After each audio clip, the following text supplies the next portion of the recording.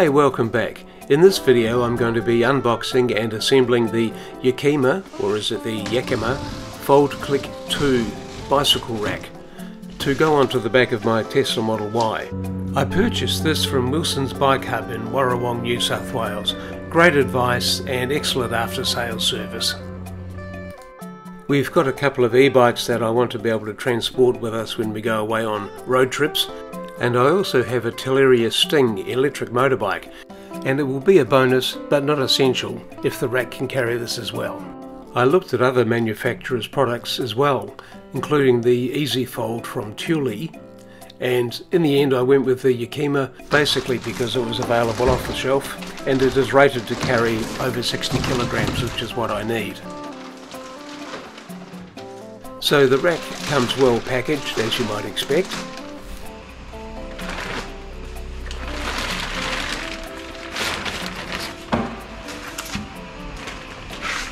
The additional components that are in the box include the tow ball to go on your hitch. I recently had that added to my Tesla Model Y, and if you're interested in seeing that process with the Tesla Model Y, have a look at this video called Model Y Tow Package on this channel. Along with mounting screws for the auxiliary number plate, and a full instruction manual, which of course nobody ever reads, but in this case it turned out to be particularly valuable. And the connecting rods to hold the e-bikes onto the back of the rack. There's a short one for the first bike and a longer one for the second bike. So it's tempting when you get it out of the box to open the thing up, but that's when you realise it was necessary for the manufacturer to put a sticker on the back saying do not open off a tow ball, because it really needs to be sitting on the tow ball to be opened up.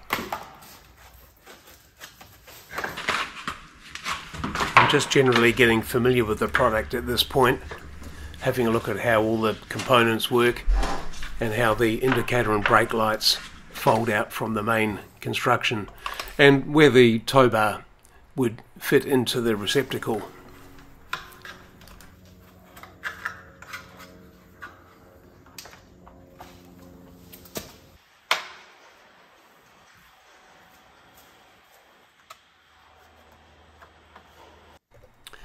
These are the main components out of the box, and underneath the instruction panel there is an area to mount the auxiliary number plate, and it has some punch out sections for easy mounting.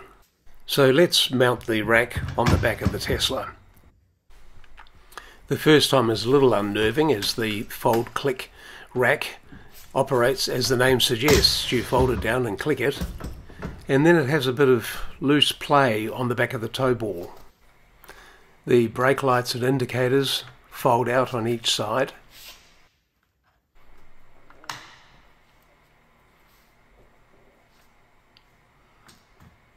And the tracks to secure the e-bikes to the rack simply fold out as well.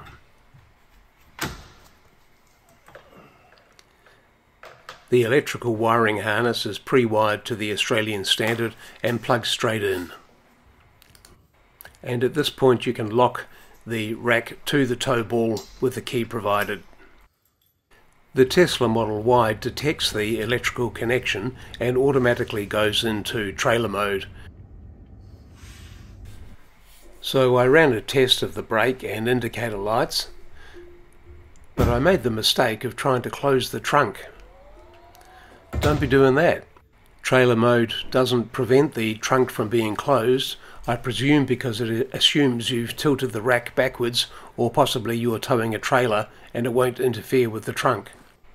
The Yakima rack is designed to tilt backwards with a load on it, so you can open and close your trunk.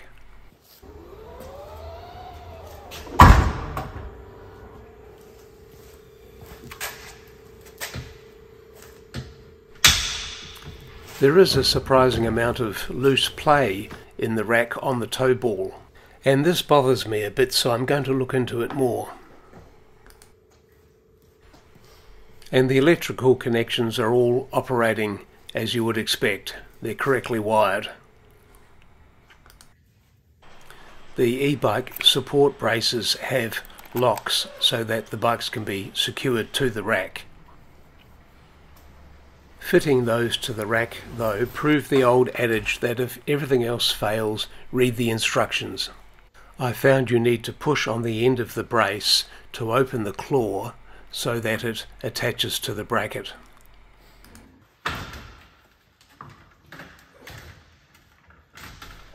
The first of the bikes lifted easily onto the rack, and I was able to get the cross brace into position and tighten it up. The front and rear wheels are then held in place using the ratchet straps that attach to the bike rack. I could see though that the pannier would have to be removed from this bike to be able to get the second one into position.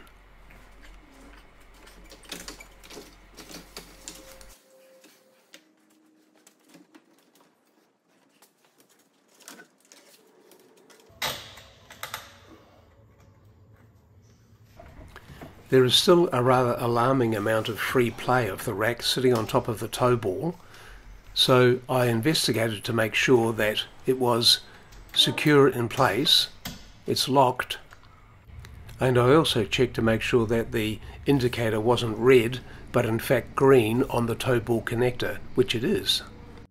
I was bothered by all of this movement though, so I took the car with the rack back to Wilson's Bike Hub and asked their opinion. The technician there had a close look at it and could see that the tow ball itself was actually moving. Apparently in the manual, if you ever read it, it says to tighten to 200 Newton meters, and clearly I hadn't done that. So he got under the car there with a large wrench and tightened the tow ball so there was no movement at all. And now the problem is solved. It's important to make sure the wiring harness isn't dragging on the ground. As you would expect, the reversing camera on the Tesla is partially obscured by the rack. So I thought I'd have an attempt at getting the Teleria Sting onto the bike rack. Without the battery, the Sting is around 50 kilograms, so it's well within the weight limit of the FoldClick2 rack. I can see how I can make this work, especially if I have a ramp to help get the bike up onto the rack. The cross clamp is not a perfect fit, so that would need some modification, I think. Removing the rack from the tow bar is really just the reverse of the installation process.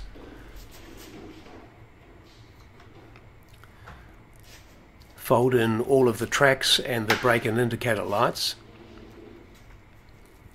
And of course I attempted to just lift it off, but you need to lift the release handle, which I discovered after reading the manual one more time. I've checked for loose play in the tow bar, and there is a very little bit, but it's not significant. So the tow bar can be removed from the Tesla Model Y, and then the original plastic cover plate can be snapped back into position. So if you're interested in bikes in general, e-bikes, push bikes, off-road riding, adventure riding, electric motorbikes, then check out my other channel on YouTube called Steve's Bikes. Thanks for watching. G'day and welcome to Steve's Tesla. This is my channel dedicated to electric vehicles and renewable energy. Subscribe now and let's drive.